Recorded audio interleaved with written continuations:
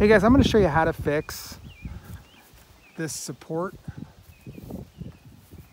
whatever you call it, leg or beam, if you need to. Rather than go out and buy a brand new one, I'm going to show you how to fix it.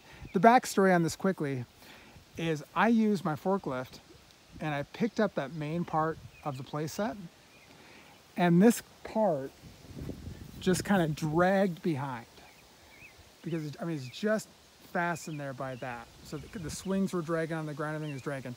This ended up snapping in half right here. So I priced those, and it's something I didn't want to buy at the time. So instead I went out and bought these brackets. You can see these two black brackets. Now only about half the board is in place. In fact, this entire playset is basically being supported by that bracket and that bracket, because there is barely anything left of this anymore. So, and I added this little brace here with just one screw through it, kind of hold it in place, and then toenailed one right there. So that fixed it. There's a little bit of a bow in it, not bad.